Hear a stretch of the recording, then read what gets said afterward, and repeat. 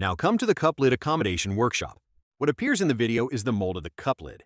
Now the workers are installing it on the accommodation machine. And debug the data. The material used for this cup lid is P polypropylene material. The advantage of PP material is that it is safe and non-toxic, high temperature and corrosion resistance, lightweight and easy to process, good sealing and cost-effective, suitable for large-scale production in food contact scenarios. Snow white plastic pellets. It also needs to be in the mixing bucket. Put in the corresponding toner.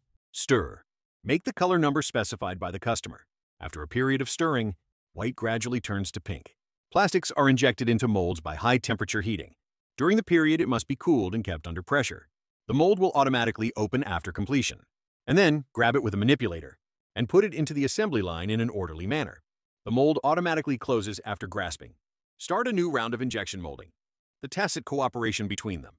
Derived from a combination of various parameters, workers are filling the lid with silicone, so as to achieve watertight. Next, I will introduce the packaging of the thermos cup and pattern printing.